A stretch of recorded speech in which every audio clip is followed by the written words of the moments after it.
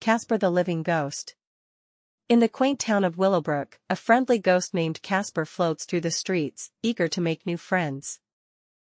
Casper, boo. Did I scare you? I'm Casper, the friendliest ghost around. The townsfolk look surprised, but quickly warm up to Casper's friendly demeanor.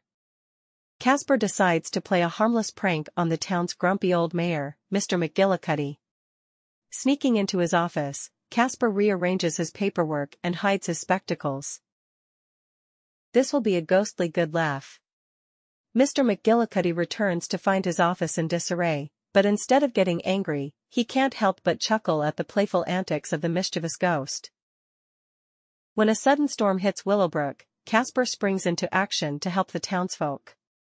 Using his ghostly powers, he guides lost travelers to safety and helps repair damaged buildings. Casper, don't worry, everyone. Casper's here to save the day.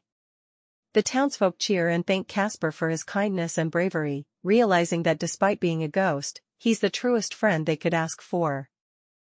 These heartwarming story clips follow the friendly adventures of Casper the living ghost as he spreads joy, laughter, and a little mischief throughout the town of Willowbrook.